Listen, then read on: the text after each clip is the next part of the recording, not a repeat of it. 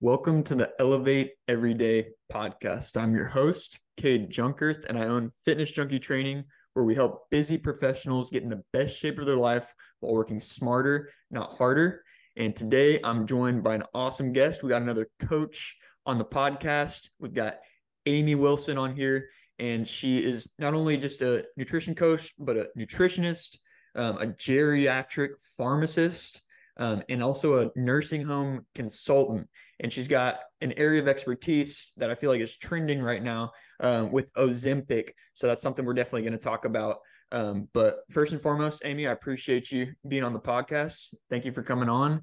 And first question I have for you is, you've been in the fitness industry since you were 17 years old. I thought I got started early when I got started in college as a fitness coach, but like what got you into the fitness industry at such an early age? And like what made you so passionate about getting into this and helping others? Well, first of all, thanks for having me, Kate. This is a great honor to be on this podcast because we're gonna have a great discussion. So it's in high school, I was in sports, I danced, and it was, I'm gonna age myself, so I'm in my 50s, I'm in my midlife, and aerobics was becoming really big.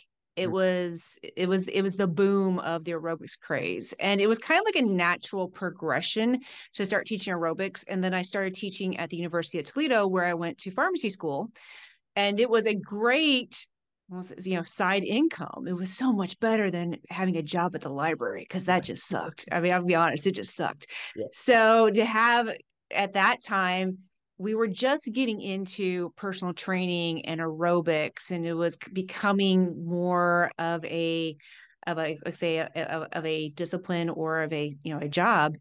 And man, I was getting paid to work out at yeah, that time. That's how I thought about it, because I'm like, wait, I get to teach class, have fun, yeah, and get paid for it. So it was kind of the natural progression of going from sports, going from dance, and then going into the fitness industry.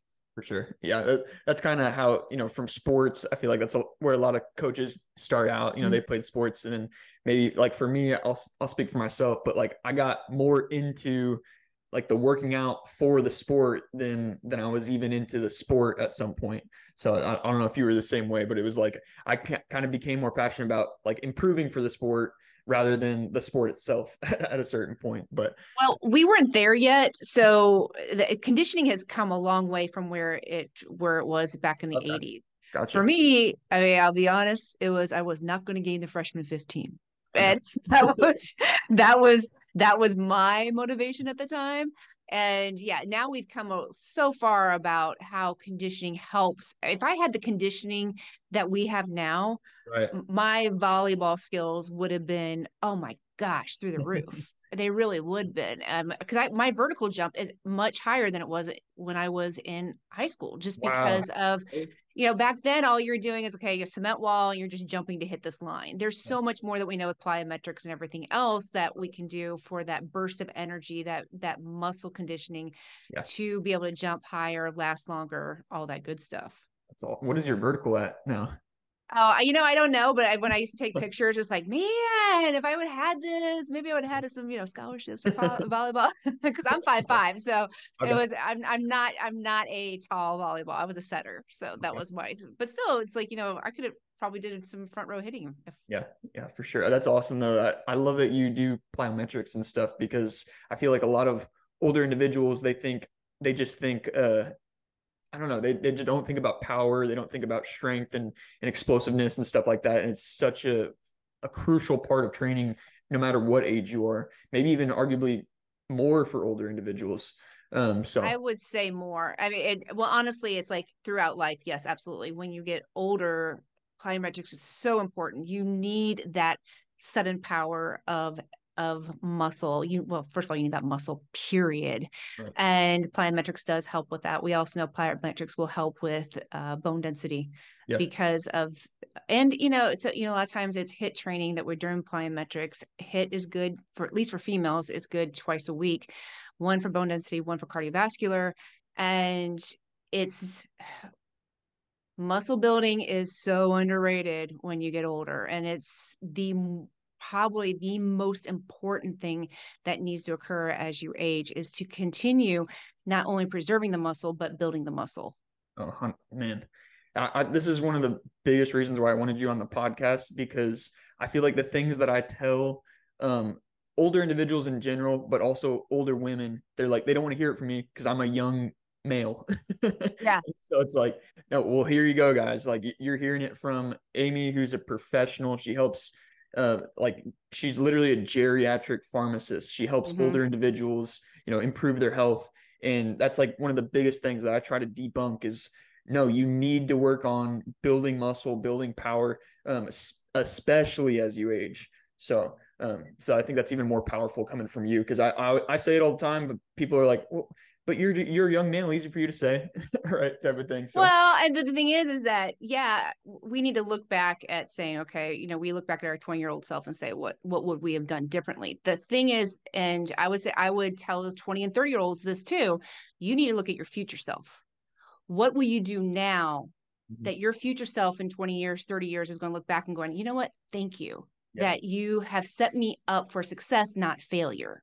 And we don't think in that. We think of the now, we think in the week, we think of how quickly can we lose weight? What can we do for the next event? And we're not looking at years down the road. Mm-hmm. What is that quick fix going to do to us years down the road? Is it Right. going to help us, or is it going to hurt us? And unfortunately, a lot of the things that we're doing hurts us. It takes our muscle away. Yeah. And when you don't have muscle, your metabolism goes in the toilet. It really does. Yeah. Your what we call your activities of daily living. That's just walking. That's getting in the car and driving. That's walking, parking your car and able to walk to the grocery store and carry all your bags out.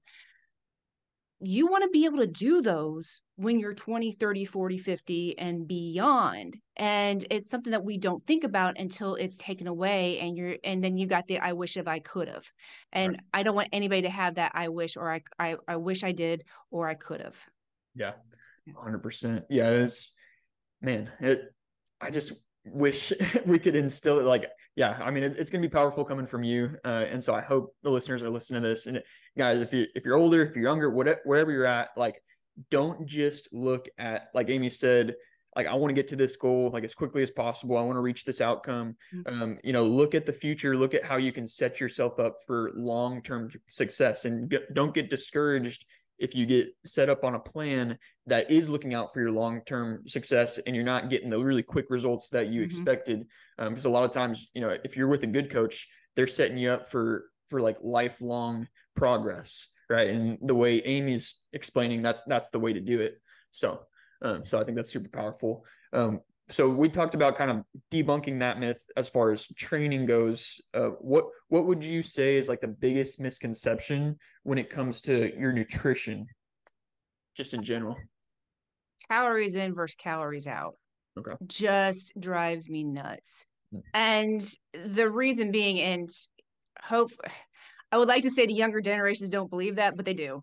It's been instilled in us for so long that calories in equals calories out. And unfortunately, yes, okay, a calorie is a calorie. It is a mark of how much it takes to, I think, raise a temperature of water by 1 degree. Is it Kelvin? I think that's how you measure calories.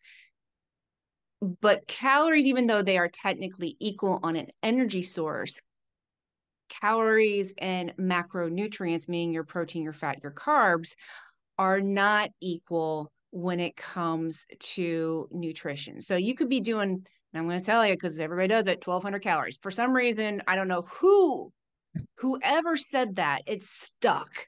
And everybody thinks, especially females, oh, I can only eat 1,200 calories. BS. Because it's not about the calories. It's about the quality of food that you're intaking. And it's about, I would say, the percentages that you're also intaking. Because someone could be, I get a lot of clients come to me and say, but I'm eating clean. I'm eating clean. I don't understand why I'm not getting results. I'm doing everything I'm supposed to. I'm not eating sugar and I'm eating clean. And I look and see what they're doing. And, I had someone who went to my website and had a consultation with me, and the same thing. And she was in her kitchen. I'm like, well, open up your pantry and show me what you're eating. It was all healthy, quotation marks, unquote, quotation marks, processed food, processed junk. And she wasn't keeping track of how much protein she was intaking. She wasn't keeping track of how much carbs she was using or how much fat she was intaking. As long as it said healthy or in the ingredients it said clean, she was eating that. Well, no wonder she wasn't getting results because she wasn't fueling her body with what was needed. And when we go with that calories in versus calories out, and females, we're horrible about this one because we're like, oh, I just went on the Stairmaster and I just did 600 calories. So now I can go have a cheeseburger or I can go have a margarita because, or whatever. And it doesn't work that way. One, machines lie. I'm going to tell you that right now. Machines lie. Do never go by what that thing says. They lie. For sure. And the other thing too, you're going to go to a class, and I get that because I still teach fitness classes. Well, how many calories do you think I burned? How many calories?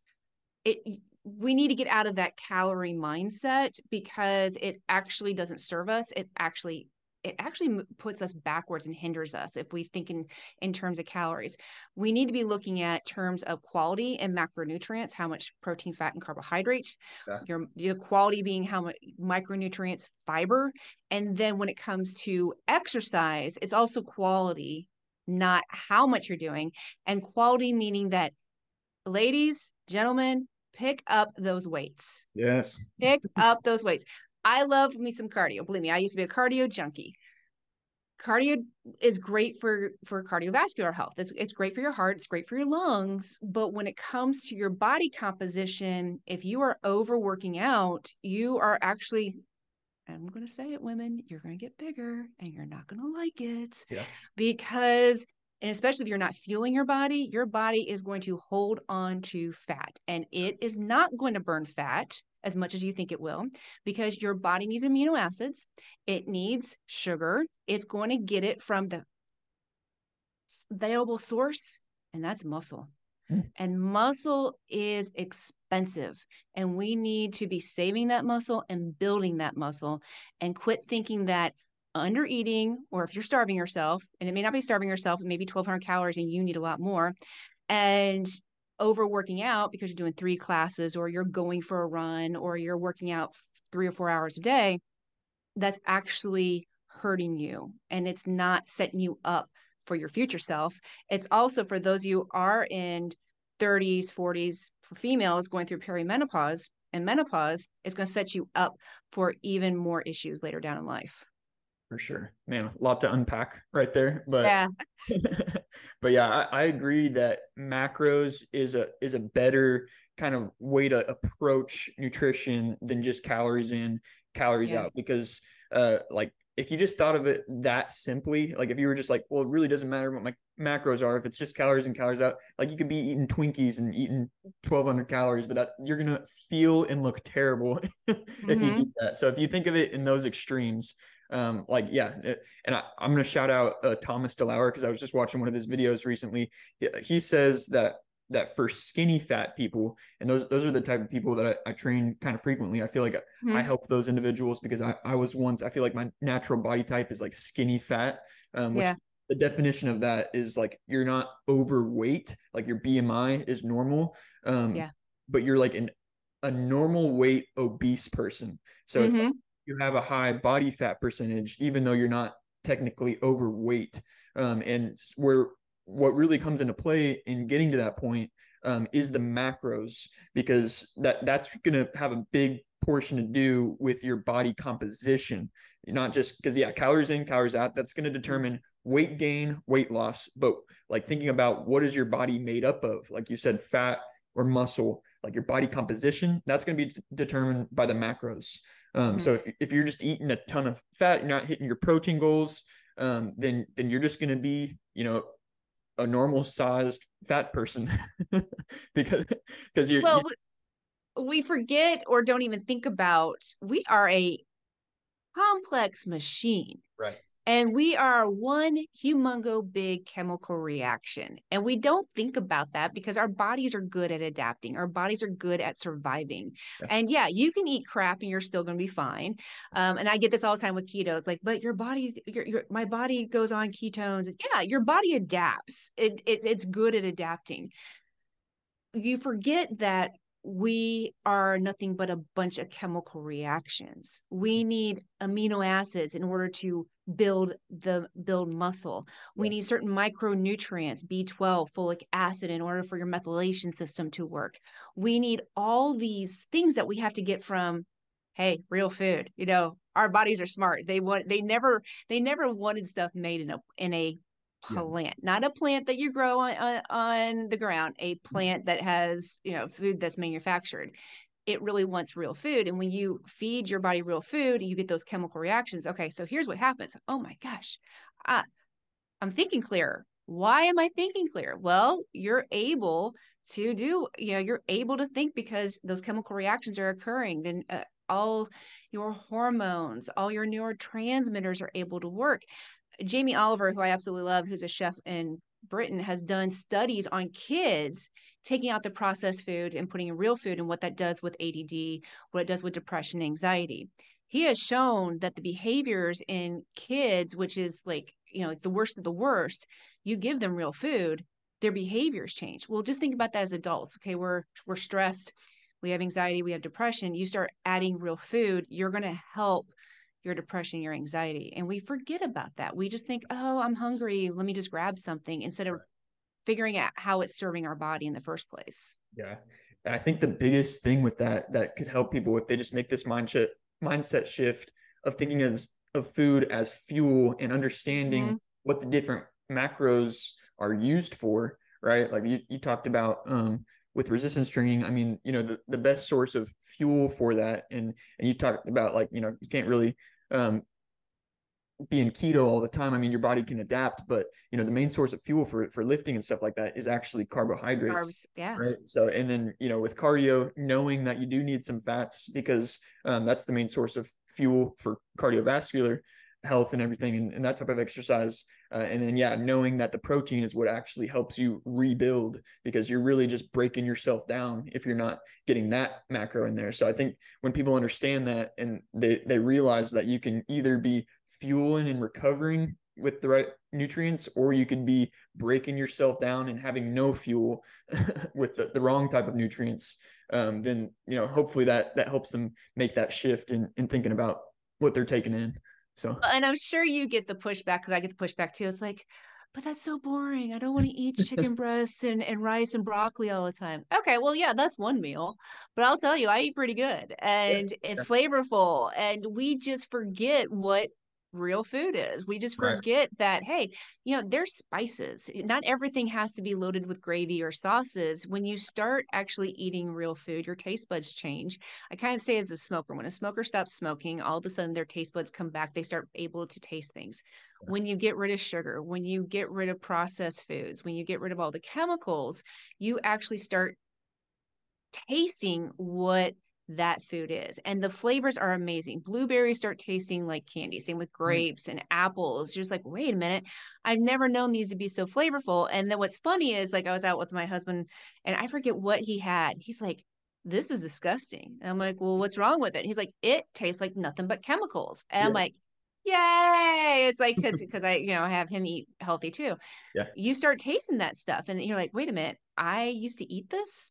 And Right. it's interesting when you have that shift from real food to processed food, or processed food to real food, and how you notice the difference in how things taste. And then also how you feel when you start eating the food. Yeah, I talk about this all the time. I hear it from my clients a lot too. When they shift towards eating cleaner foods, they're like, "Man, I can't believe I was eating that stuff before." And whenever they eat like old type of junk food or processed food that they used to eat, like they say, like, "I notice I feel terrible," like, because your Yeah. body starts to crave and realize, like, you want these good whole foods, and it really is true, like you said, like you start to enjoy those foods more. And there's just something that occurs in your body when you start eating clean like that, where it almost starts rejecting those Yeah. processed foods and stuff like that. So We're good at making excuses. We're good at rationalizing why we feel so bad. Oh, it's because I'm so busy. Oh, it's because I didn't get any sleep. Oh, it's because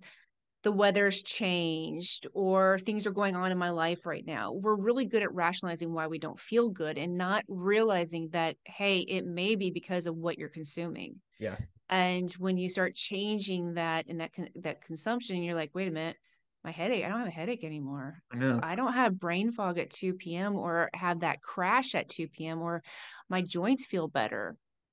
Or my stomach, the big thing is stomach. I'm not so bloated. Yeah. I don't feel so big or bloated, and not realizing that it was the food in the first place that was causing all the issues. Yeah. And because they were like, man, I thought it was my job. I thought it was this going on in my life. I had no idea it was caused by the food I was ingesting.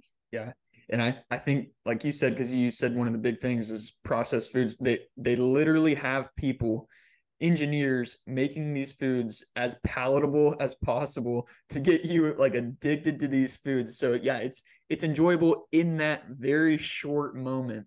But if you just pay attention to how you feel, maybe 30 minutes to an hour later, you would feel so much better eating good, whole, nutrient dense foods. I guarantee it. So 100%.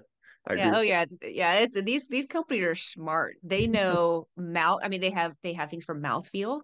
They yeah, have things to know that, there's a reason why you can't eat one Lay's potato chip. They have studied that, and yeah, to make sure you don't eat one Lay's potato chip. They're they they're I would say they're magicians. They really are. They're manipulating you. yeah. And they know what colors are more palatable. They know what flavors that our taste buds are going to want more of, and they want you to crave that stuff. And yeah, of course they do, because it's money. It's absolutely, it's money. Yeah. So when you start, it may take a while to break that habit. Or some of my clients come in, they're cold turkey. They like, day one, we are doing this. Understanding the relationship to what's serving you and what's not, and how your body works, is huge. Because when you can put that, and like you said, understand that, hey, I feel so much better with XYZ. Or in my case, a lot of people come to me because they want to prevent or reverse disease. And it's like, okay, wait, my A1C, which is a diabetic marker, is high. It's pre-diabetic. I don't want to go on medication. I told my doctor, give me 6 weeks. Let me see what I can do. Same with high cholesterol or hypertension. There's a motivation there. But what I would really like for people to do is, don't wait till your doctor tells you that I'm going to put you on medication, Yeah. because you didn't just get that diagnosis. Right. I hate to tell you, in the 20 and 30-year-olds, what you are doing, the binge drinking, the binge eating, you're like, oh, but I'm young, I'm resilient. I call it that you are actually going to the cash store. So you think about your getting that cash advance, right? You have a paycheck, and it's like, you don't have a paycheck, so you go to the cash advance store and you get more. You're going to pay that back eventually, plus interest. Yeah. It's the same way in your 20s and 30s. You think you're resilient, your body's a little bit more resilient, but you are borrowing from your future self. Yeah. And it's going to catch up with you at some time. And it's not just that you just got that diagnosis. That diagnosis has been building up for years. Your body just finally said, I'm done. Yeah. I'm done. I'm not being resilient anymore. I've hit my limit. And then you start feeling bad. You go to the doctor, why am I feeling bad? And then you get the news of cholesterol, diabetes, hypertension. You're like, wait, how's that possible? Because it's everything that has led up to it. Where if we can start now with being smart about exercise, being smart about our nutrition, you'll never have to worry about taking medication. I'm a pharmacist who doesn't want you on medication. And if you do get that diagnosis because you just didn't realize, and I'll be honest, it's like, don't feel bad if you just got that diagnosis, because you're like, wait, I didn't know. You weren't ever told to know, because we're set up to fail, period. We just are. I mean, look at all the stuff in the grocery store. Look at all the commercials. Just watch 5 minutes at dinner time, and you'll see all these, cheesy and greasy, and they want you to eat this way. And then Big Pharma's going, sweet, yay, we have lifetime customers. So don't feel like I hate when people say, I feel like a failure. I feel like I should have known better. You didn't know. You don't know what you don't know. That's why I love these podcasts. That's why I love going on podcasts with you, especially younger people, because I'm like, let's stop this now. Let's put, let's stop this. I'm gonna say, stop the insanity. Let's stop the insanity, and let's prevent disease. For sure. Yeah, I love what you said a little bit ago. I wanted to put a pin in this about how some people, it seems like they wait until the pain is so much, or they get the diagnosis. But like don't let it get to that point. Like, you don't have to wait until you're in like dire health concerns to make these changes. Like, realize where you're at now, and start making the changes as early as possible. Get the right habits in place. It only gets harder to get the right habits in place the older you get, and the more you kind of just live through life. Try to ingrain this stuff early. And I was even having a conversation with someone recently, and he's like, well, I'm not where I want to be, but I'm comfortable. It's like, I feel like that's maybe the most dangerous place to be, because it's like, you're not at that point where it's so painful. Like, you hate the way you look, you hate the way you feel. So you're just comfortably moving through life, just in that comfortable stage. But sometimes that's the most dangerous place. But don't let it get to the point, like you said, where you do get that diagnosis, or it is so bad that you hate the way you look and everything like that. Like, if you're in that comfortable stage, but you don't like the way you look, start getting these habits in place, start making changes. Well, it's funny because that comfortable, and I had this conversation with somebody else the other day, but that comfortable stage where you are is a slippery slope, because you start allowing other things to slip in. Oh, maybe you only have wine one night a week. Okay, so then it becomes two, then it becomes three. Oh, well, it was a hard day. I'm going to add more alcohol. And then before you know it, you're drinking every night. Those things just start slipping in. And before you know it, 6 months, a year, 6 years, and you're like, wait a minute, what just happened? Yeah. What just happened? And like you said, you got comfortable. And when you get comfortable and you don't stay on top of things, and and believe me, I'm not saying to be obsessive compulsive. I want people to find the balance, because there's a balance that you can have, and you can be balanced and comfortable and healthy. But when you get to the point you're like, well, I don't need to work out because I'm okay with where I am, or I don't need to eat healthy because I'm okay. It's not going to hurt. Mm-hmm. No, that is a slippery slope. But if you are intentional with your health and start looking at it that way, and making sure that 3 days a week I am checking my macros, seeing if I'm where I should be. The other 4 days, okay, I'm going to be doing some intuitive eating. Fine. But what you have to watch in that intuitive eating, does that mean chips and nachos and beer? And what I love is people say, well, I'm good Monday through Thursday, but Friday, Saturday, and Sunday. Well, that's almost, 50% of your week right there. And Yeah. people don't realize that. They're like, well, I'm good Monday through Thursday. I don't understand why Friday, Saturday, and Sunday is such a big deal, because that's 3 days out of 7. That's why. Yeah, And that's huge. yeah, and I find most people can't intuitive eat like that. Even I'm not the best at intuitive eating. Like, that takes so much like experience of tracking calories and Yes. macronutrients and stuff like that to know what's in certain foods and everything. So that's a really tough thing to do. And I do not eat enough protein when I intuitive eat. I eat way too, I either eat way too little, or just not enough. And usually it's way too little and not enough protein. yeah, Yeah. yeah, I like what you said too about you love being on podcasts like this, because then you're around people. Like, I feel like having conversations with people like you, like-minded individuals, it just rubs off on you, and you just think a certain way. So I Yeah. want people listening to this to have this rub off on them and everything. I've even had female clients that they'll say, I've heard this exact phrase: it's impossible after menopause. When women have Oh, said this. Yeah. So they say it's impossible to make progress after menopause. And I've had older clients, even males, say, like, once you hit a certain age, it's all downhill. So what can we does address that? Can we yeah, address that? yeah, I want to say, Okay. like, well, I want to ask, what does the science and research say about how much harder it is to make progress past a certain age? Like, and what does your own experience and the actual science and research say about this? So here's one reason, especially for females. We have yo-yo dieted for years. Remember I said, you're going to have to pay the bank eventually? Yeah. So when you've yo-yo dieted for years, guess what we lost? We lost muscle mass every single time we did that. Guess what else we lost? Our freaking metabolism every time we did that. Mm-hmm. So now we're hitting our 40s and 50s. Perimenopause and menopause hits. Well, crap. We lost our metabolism. So guess what? We're not eating right. So now we're eating more sugar. Now we're eating more ultra processed foods. Our gut microbiome is whacked because of all the dieting that we've done. And there's a lot of diet products out there, shakes, packages, that's not going to help you lose weight or lose being healthy. So yeah, is it going to take more time? Absolutely. Muscle is expensive.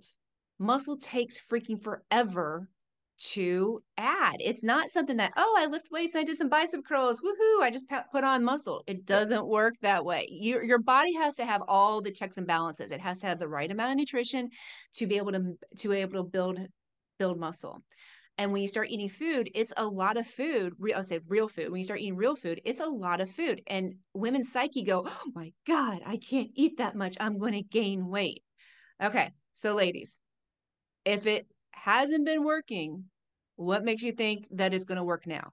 If that calories in, calories out, not eating, starving yourself mentality hasn't been working, but you're going to go back. I know what you're going to say, but Amy, there was this diet I did in 1993 where I lost 20 pounds.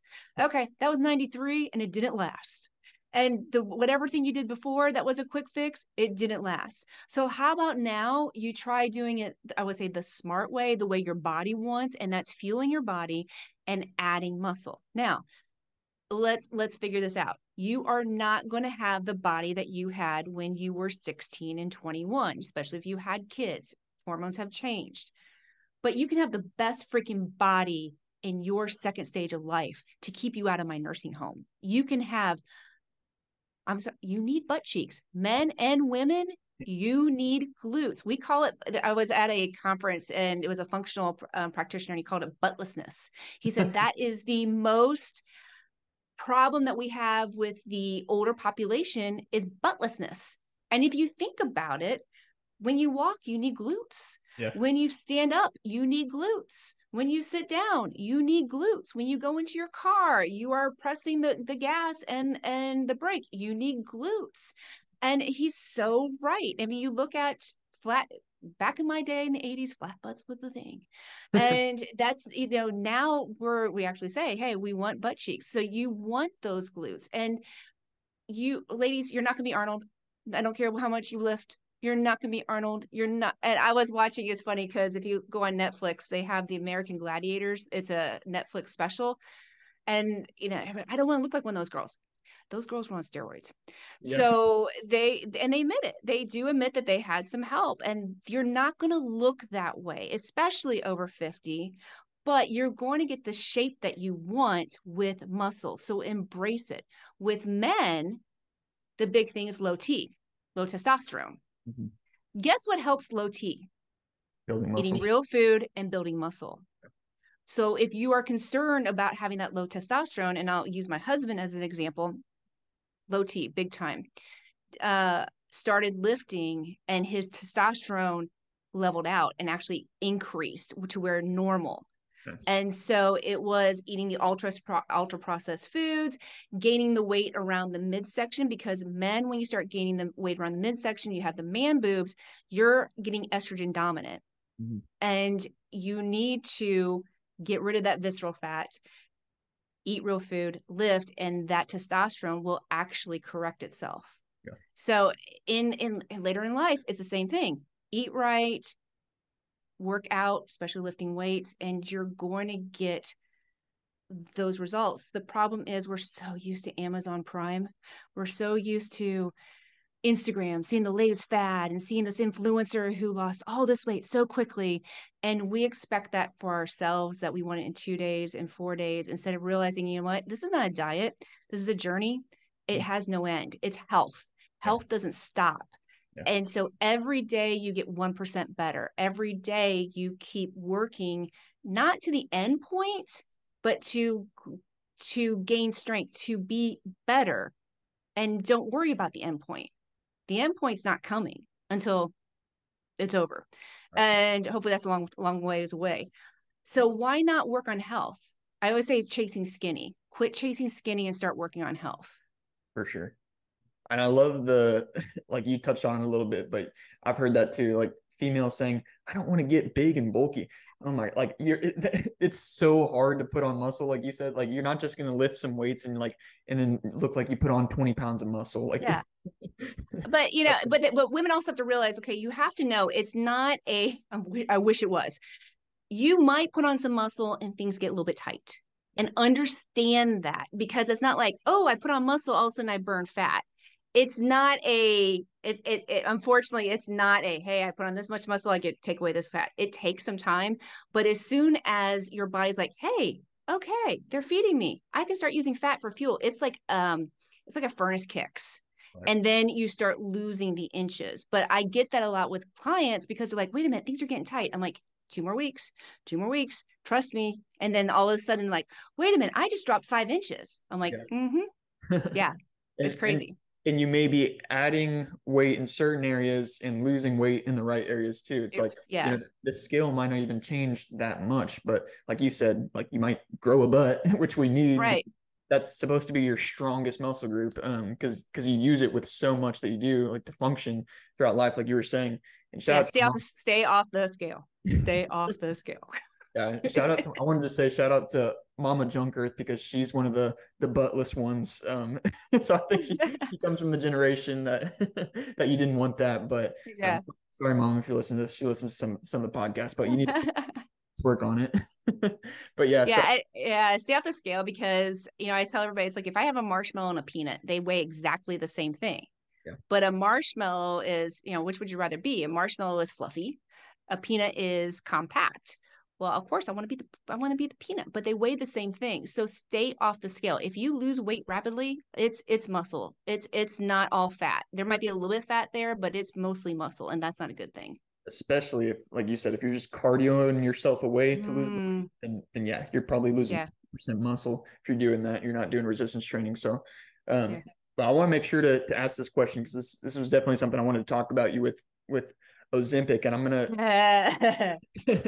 gonna leave the question really broad and just kind of see where you take it. So, just what is your take on Ozempic? Okay. Well, if you don't know what Ozempic is, there are three medications. It's actually called semaglutide, which is the same as Wegovy. So Ozempic and Wegovy have the same generic name, same drug. It's just different indications, different strengths. There's also one called Monjaro. They are what's considered called a GLP-1, glucagon-like peptide 1. It is a hormone that is in your stomach, naturally occurring. Okay. We always think naturally occurring is great. Not always. But it is a great medication for diabetes. Great medication for diabetes. It helps with insulin. It helps to slow digestion down. It does help with weight loss. And it helps with them getting their A1C and their blood glucose under control. Here's where I have issues. It is now being used as a designer boutique drug to lose weight. Now, don't kill the messenger on this. I understand. I'm female. There is time when I'm like, damn, it would be nice just to drop 10 pounds. I mean, I get it. I'm there. It's still in my head. That 16-year-old still talks to me.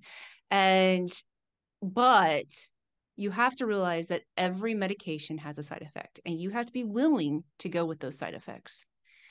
The problem I have with the Ozempic and Wegovy and Mounjaro, especially being used just for weight loss, not because somebody has a diabetes indication, is that there are more than likely you are not eating enough.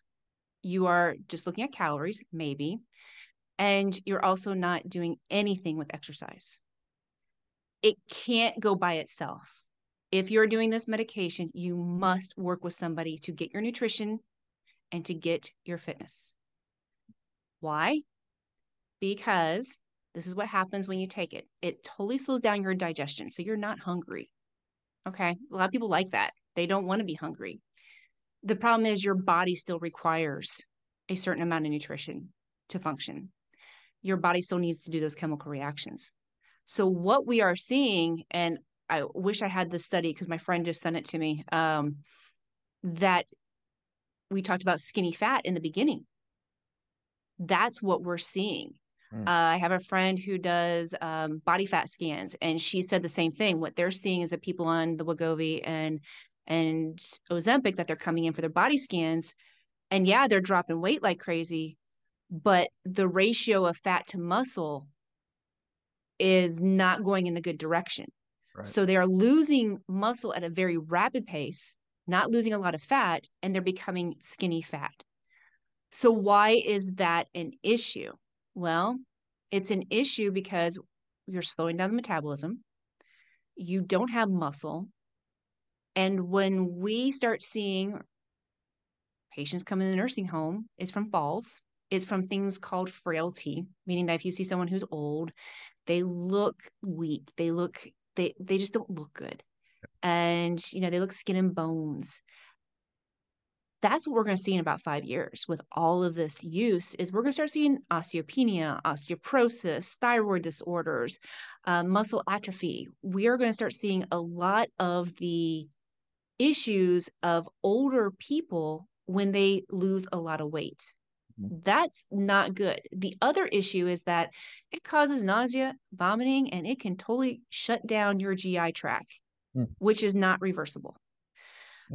So you have to realize that anytime that you take a medication, even though it's FDA approved, because I'll get that, it's FDA approved, even though it's been there, there's going to be a certain population who will experience side effects. You have to be willing to be one of those because not everybody is going to have this amazing effect. The other problem is that it's almost like a psychological drug addiction because it's not a physical drug addiction.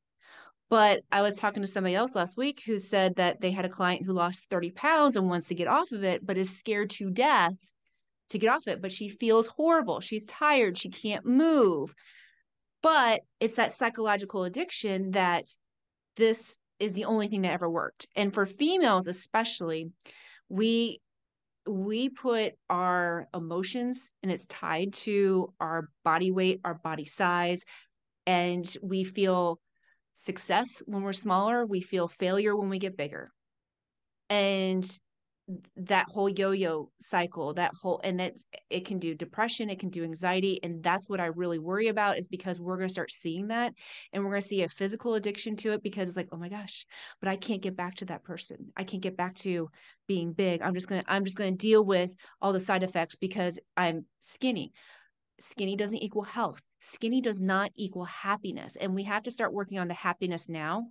We have to start working on the mental health. We have to start working on health now and quit thinking that just dropping the pounds is going to solve everything.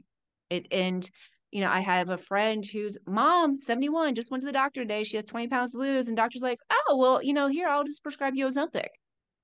What the what? I mean, no conversation about, hey, what are you doing? Because she's actually doing things to get healthier. But just like, here you go. And let's have a conversation about getting healthy, not just taking a medication. For sure. And man, someone 71 years old, I see them taking that to lose 20 pounds. I guarantee you, if they're not exercising to put on muscle, like we've talked about this whole time, 10 pounds of that could be muscle, 10 pounds of that could be fat. That doesn't put you in a better situation at that point. So no, not at all. I mean, we're talking a fall, a hip fracture, especially if you're not eating. I told you your body's a chemical reaction. It needs things. So it's going to need vitamin D. It's going to need magnesium. It's going to need calcium. If you're not ingesting food, where do you think it's going to get it from? Your bones. If you're not getting your amino acids, where's it going to get it from? Your muscle. So it's setting us up. We might be preventing some cardiovascular diseases. We might be preventing some diabetes. But what we're doing is that we're going to be seeing other disease states that we did not count on. It's like in the 80s, they started saying, oh my God, or 70s, everybody started having these massive heart attacks. And like, oh my God, it's because we have so much fat in our food, so much saturated fat. So what they do, they're like, okay, everybody has to go low fat or fat free. And we put sugar in everything. And what do we have now? Okay, low fat, fat free, but it's sugar. And what did that do? Diabetes. And it's kind of the same thing when you see somebody with gastric bypass, because I get a lot of gastric bypass clients because of needing to be able to fuel their body and not muscle waste. It's the same thing. So yes, these gastric bypass, they started losing weight at a rapid pace, but they also lost muscle tone because they weren't eating. And so then they've had falls and they had osteoporosis and everything else. So you can't see things as being black and white, that this is the best thing ever and doesn't have any ramifications or side effects or nothing negative to it. There's checks and balances always. and go in with, I'm not going to slight anybody who wants to take it, but please work with somebody, whether it's me, whether it's Cade, to make sure that you are doing it the most safe and effective way and preserving that muscle in your body. You're not going to be hungry, but you're going to have to give yourself nutrition in order to preserve that muscle. For sure. And we talked about it when we were just talking, me and you, and you just can't make one, whether it's Ozempic, whether it's trying a fad diet, like you can't have the expectation that you can make one change and solve all your issues. Because then you're taking away from the other benefits. Because if you're thinking about it of just the weight, like, all right, this solves my solution of I'm going to lose weight. That's not the only thing. It's actually going to take away from other areas, because then you're not getting the beneficial effects of exercise. If you don't add that in, you're not getting the nutrients that you need, like you've been talking about. Like you're basically looking at it so one-sided, so binary, so black and white, that you don't realize that then you're missing out on all the other benefits that you'd be getting from doing it the smart way, or doing it the right way, of like the all-inclusive way of, like, you know, whether you use Ozempic or not, like you just can't look over the other benefits of doing all the other things that are going to help you get where you really want to go. So. Well, and we can do things naturally. So GLP-1 can increase naturally by eating real foods, by increasing your protein. You'll hear leptin resistance, that it helps with leptin resistance. Well, leptin resistance is caused by ultra-processed foods. If you start eating real food, helping your gut microbiome with fiber, you can prevent leptin resistance. So it's that trigger that makes you think that you're hungry all the time. There are things that we can do to manipulate our own hormones naturally instead of using an agent to boost them up. For sure. Well, I feel like I can talk with you on multiple subjects. We'll have to do a part 2. Yeah, we'll have to do a part 2 sometime soon. But my last question for you, because we do this on every single episode on the Elevate Everyday podcast, like it's not just about listening, it's not just about absorbing information, it's all about, you know, hearing some practical tips and putting it into action right away, like putting this stuff into your life, like actually taking action on this stuff.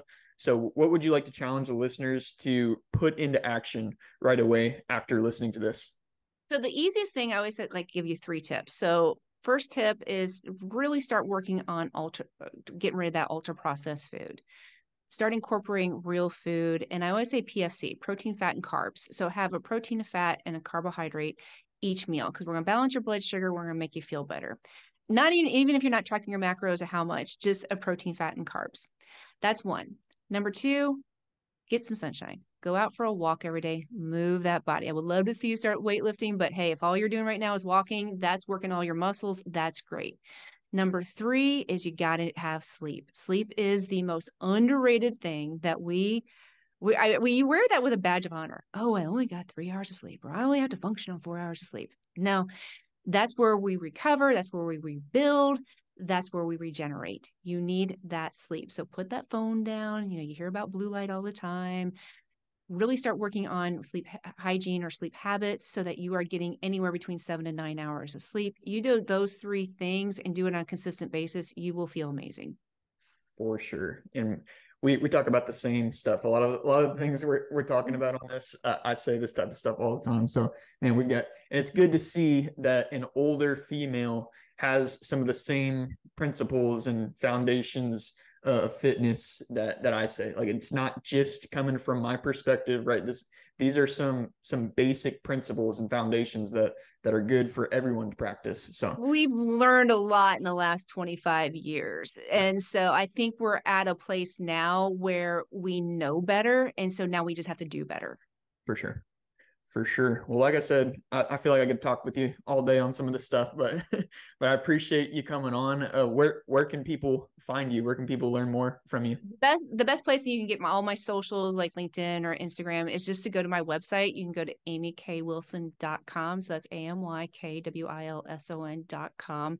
And you can contact me or set up a phone call, or like I said, get my socials. And if you want a free download, you can go to amykwilson.com/podcast, and there's a free download for you. Nice. Cool. I'll have your website and everything down in the show notes on this one. I appreciate you once again, listeners. Guys, like I said, it's not just about listening, It's about taking action right away. So do some of those things that Amy and I talked about. Put this stuff into your life right away. Subscribe to the Elevate Everyday podcast. Smash that subscribe button. I'm almost at 1,000 subscribers on YouTube, so let's get there. For expert guests every single week, like Amy. And I'll see you guys in the next video. But in the meantime, elevate every damn day. Appreciate you. Thank you, Amy. Elevate. Only obligation is to tell it straight.